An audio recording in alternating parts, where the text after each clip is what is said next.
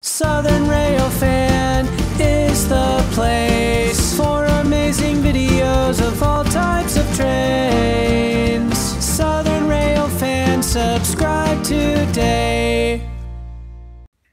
Okay, in this video we're going to cover the basic construction of our shelf layout and bench work, or lack thereof, with this floating shelf layout. So let's get started with how we gathered our material.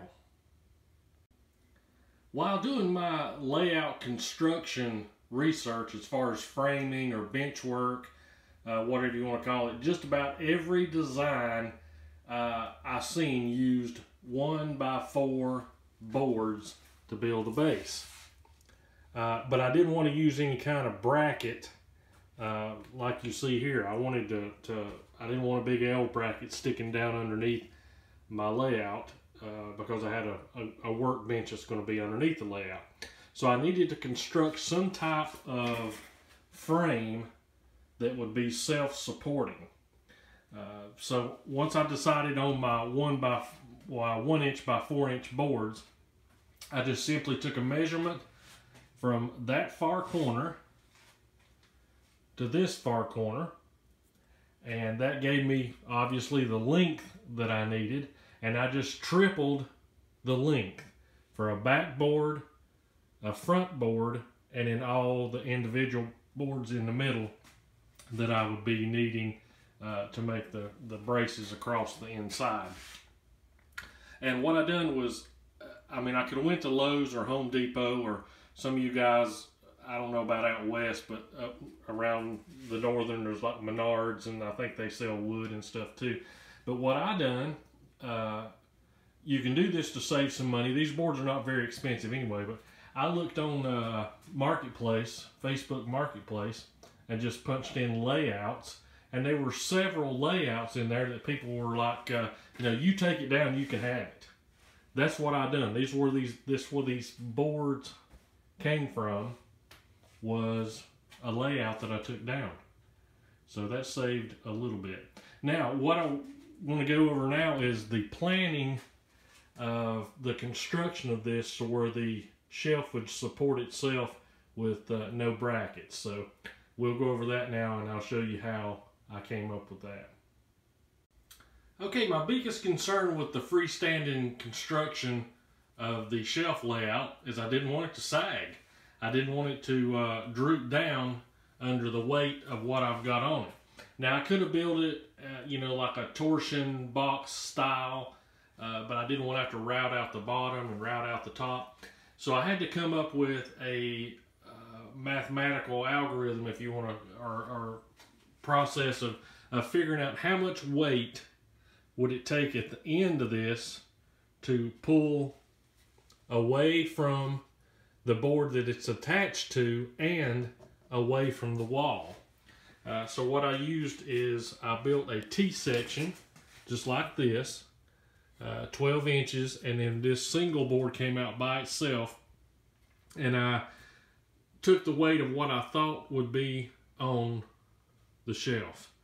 You know, locomotives, rolling stock, scenery, and guesstimated scientifically how far that would be out. And actually it came out to about 24 inches before it would start pulling apart there.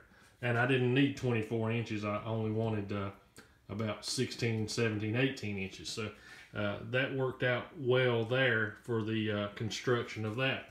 But the key to it is the screws that you use and how you attach it to the wall. Now, normal frame construction in a house, you have 2x4 studs every 16 inches on center. So what that means is right here in this corner of the wall, you're going to have half of a stud behind this, and then you come out 16 inches, and this set of screws is right on that stud. So I'm going from my layout frame directly through into a stud. This style shelf will not work mounting it any other way. If you use the anchor screws into drywall, won't work. It's going to pull it out. You've got to go direct the wood to get this to work. And you've got to use the right screw. If you try to use a regular wood screw that's got a smooth shoulder on the top of it that just goes into the wood, that's not going to work either, because what's going to happen is your board here on the end is only going to be held by that shoulder there, and there's no ridge in the screw to hold itself in that wood.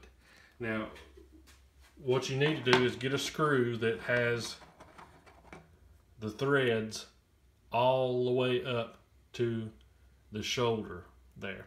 And what works perfect, sorry about my dirty fingernails, I'm working on a motorcycle carburetor today, is drywall screws. Drywall screws have a very aggressive thread, and it's always all the way up to the shoulder there. So what you need to do is drill your pilot hole, and your pilot hole needs to be smaller than the thread. Your drill bit that you use for the pilot hole can only be about the size of that solid shaft in the middle of that screw. And then you just screw that through there, get somebody to help hold it up. You want to make sure that you know where all your electrical lines are. Yeah, you can use a stud finder, or most electrical outlets are, I don't know, 36 inches, or there's an inch requirement for them to be up off the floor. Look at your code and see, but you need to do everything you can possible to identify where you've got electrical lines and stuff running through, because you don't want to send one of these screws through your frame into your 2x4 when they've ran house wiring or something through there, because obviously that's not good. It may not hurt you at the time you do it, but it could cause a house fire later on.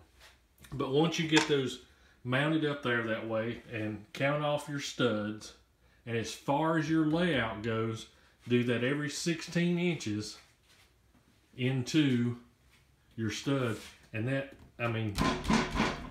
that's there. It's not going to go anywhere. That's going to hold anything that you might want to put on there. I mean, obviously you can't sit on it or anything like that, but as far as anything model trains goes, that's really going to be all you need. And if you get back from it, I mean, it's just looks like it's floating, and that's exactly what I wanted. I didn't want anything underneath it, because down here I want to have work benches for my regular job, and I want to hang some LED lights underneath this layout, and this front fascia will be covered, so you won't be able to see that. That'll be cleaned up. And then you've got a good 4 inches in here to hide any wiring, electrical lines. When I designed this room, I designed to have this outlet here right underneath my layout, so I can plug my whatever electrical things that I need to have in there. So the next thing that I had to decide, which is absolutely personal preference, is how high you want this shelf off the floor. And that, to me, I wanted it about chest high, because I want to use my layout as stress relief, and I'd rather just be standing up, walking back and forth on the layout. And then if I later on wanted to have a staging yard or something down underneath it, it would be okay for that. So mine is about 50 inches or so up on there. And what I used on there, up on the wall, and what I used was just, I had this stuff, I can't remember exactly what it's called, but it's just some cheap paneling, like closet liner paneling or something, that I used, and you can see how thick it is. You can use foam as your base. I didn't want to on this because well, for a couple of different reasons. I'm going to paint my track after I get it installed. So I wanted to be able to just take the wood back off of the layout to take it outside to paint it. And then this layout is going to be, you know, a short line, small short line. So there's not going to be any, you know, beautiful raised ballast road bed, and everything's going to be on the same level. You know, it's going to have some rough looking track, and because that's the way I want it. Now when this line runs out that wall out into the bigger part of the building, when we build the big layout, then that's going to have a class 1 line on it. So okie dokie. I hope if you have any questions, please put them down below. I'll help you all I can. But that's my basic how I built my shelf layout, and the next video coming up will be track planning, so that's going to be very exciting. As always, guys, thank you so much for watching.